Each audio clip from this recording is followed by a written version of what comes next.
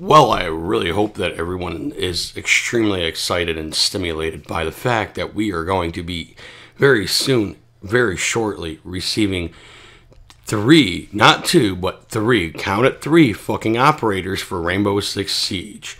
Two Chinese operators, which is very unique because we got two Japanese operators, and now we're going to have two Chinese operators, and then we're going to have a Polish operator, which is very exciting for me because I have a Slavic background, so I guess that kind of works in a way.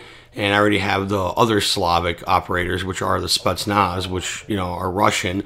So I'm like, that's pretty fucking unique. I hope they do, I don't know, something else, like maybe, like Czech Republic. I don't know. I don't even know if they have any special forces. But anywho, like, it'd be very interesting to, you know, see how this will play out. And I know there's been, like, so many different leaks and a lot of, like, I don't know, like, I don't know how, you know how people say, you know, take every leak with a grain of salt because it's not, like, official from Ubisoft. You know, I believe that, you know, for the most part, you know, a lot of these leaks are, like, legitimately, a lot of people don't realize the purpose of a leak.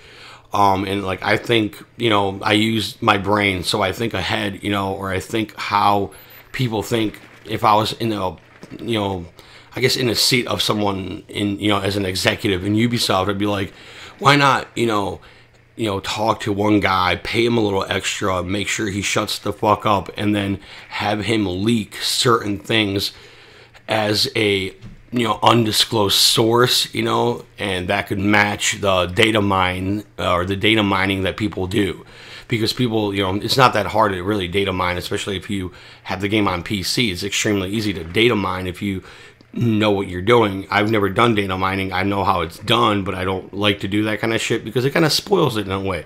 If you do it a month prior, you're kind of like, well, you're kind of spoiling it for yourself because then you kind of like, it defeats the purpose of being kind of like wowed and surprised with it, like a teaser or a trailer from the actual production company or the or developing studio, you know. So that's at least how my mindset is on it. So, you know, we have two girls and one guy. I'm gonna say this: I respect the fact that you know, I believe that women can actually serve in the military. I'm not gonna get like, you know, all, you know, fucking super conservative on that.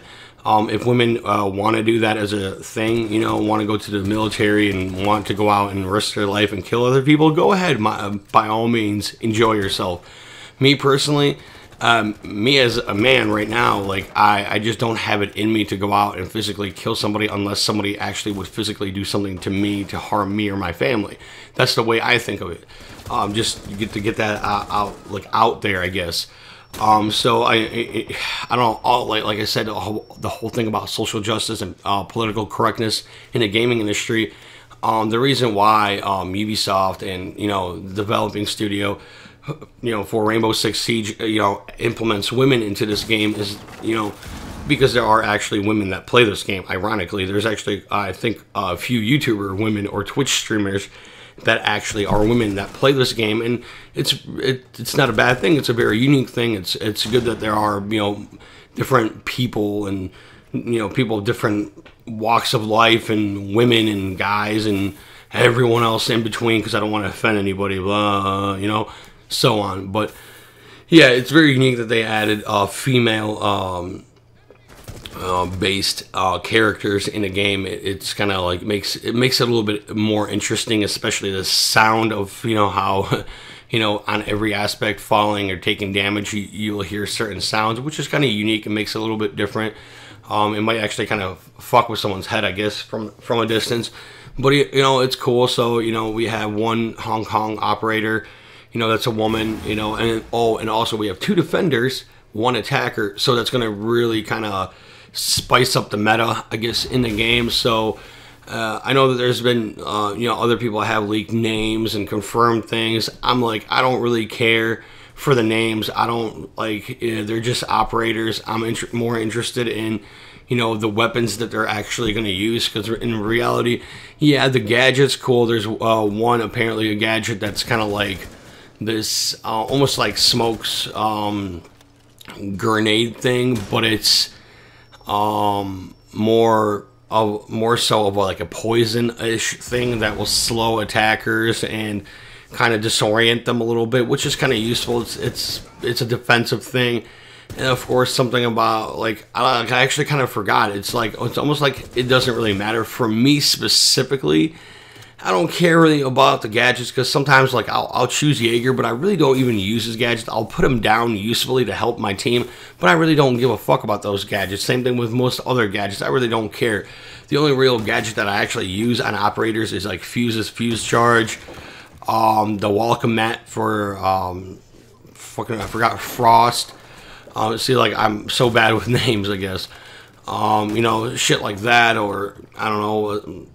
I think that's and Valkyrie's cameras. If I haven't played Valkyrie in a while, you know, but for the most part, I don't really use the gadgets. I more so pay attention to the weapons because the weapons are the things that get you kills and get you points and all that kind of shit. So what I'm really like trying to focus on, the thing that I'm trying to figure out is what kind of weapons are they going to have. You know, what kind of, you know, they're going to have assault rifles or SMGs or shotguns, or what kind of pistols, and, you know, how will it benefit me, you know, or which operator would I be mostly interested in.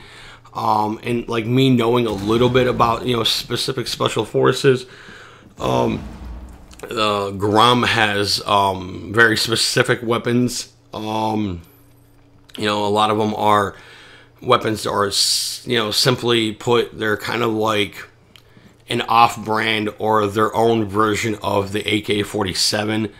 They have different names, but they have, you know, a very close resemblance to the AK-47.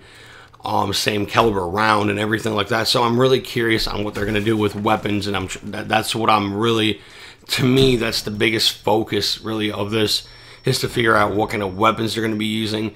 You know, but very soon and shortly we will be seeing, you know, the new operators. And, you know, then I'll make a video basically showing and depicting all operators, most likely kind of like in a custom game to kind of show off, you know, what their gadgets are, and, you know, and then probably do terrorist hunt or something like that with the operators to kind of, you know, get a little glimpse of, you know, all the cool shit that they have, weapons, gadgets, and all that kind of stuff. I will be making a video of that when the actual operators come out. I think everybody's pretty much, as of right now, really sick and tired of looking at fucking whatever his fucking name, Doc from fucking GIGN or whatever, with his fucking, him holding his cheek, saying, ha, you know, I mean, I think it's almost that perfect time to say goodbye. Say our fucking goodbyes to Operation fucking Health. I mean, there's nothing interesting at all about Operation Health. I do appreciate the bug fixes and everything, but they could have done something more interesting as a wallpaper, like, I don't know, Doc, I don't know, climbing the Eiffel Tower and then parachuting off of it and saying, "Wee, I can fly." I don't know, something a little bit more interesting. Him holding his cheek really doesn't appeal to me very much. You know, I preferred to see, you know, something interesting, you know, something more appealing when I log into the game. But I haven't played really Rainbow Six Siege much lately. I've been playing Call of Duty Remastered. So yeah, I haven't been able to really play the game as much as I wish I could be. But anywho, I'm admitting these are like my opinions, really. It's not really too much information, because I like to take every leak with a grain of salt. I will make a very short video after this video, which will be just me going to the Twitter page of Rainbow Six, and I will be showing, you know, all the teasers and leaks that are official from Ubisoft, so people have that general information, and just do like a general short video of that, so that everybody can actually see the general information. This video is primarily me expressing my personal deep opinions about Operation Health and this new operation, which has a really fucking weird name, and it's like Blood Orchid or something like that, which sounds like, to me, it just sounds like, I don't know, some guy like removed his own kidney and said, now we're going to war, okay? I don't know, it's just like, they have these weird names for these operations, which is cool, you know, it's very different and unique, but what the fuck, Blood Orchid? I mean, that sounds like a blood organ, you know, like someone just removed, like they were in battle, they were getting shot at, and they said, fuck it, I don't need this kidney, I'm gonna die anyway.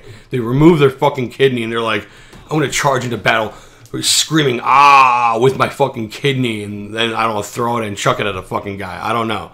I mean, that's what the name sounds like. Not to insult it, it's very interesting, but, you know, we got to have really fucked up humor to kind of get us through, you know, or get us to the new operation from Operation Health. And Operation Health, you know, it has to do with health, so you might as well talk about, you know, removing of body parts, you know, in active combat. I think that's very interesting. That would be really fucking cool if there was somebody in, like, in some kind of big war that actually did that. Like, I don't need this kidney, and then just, like, removes his kidney and, I don't know, charges into battle with it. Yeah, I don't know, fuck it. But anywho, I'm the Mitten. Hopefully you enjoyed the video. If you did, definitely hit that like button. Leave me a comment. Comments are highly encouraged.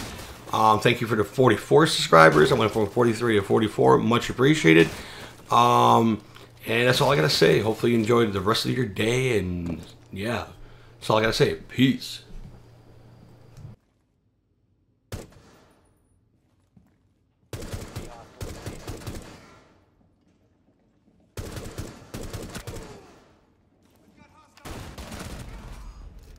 Op 4 eliminated.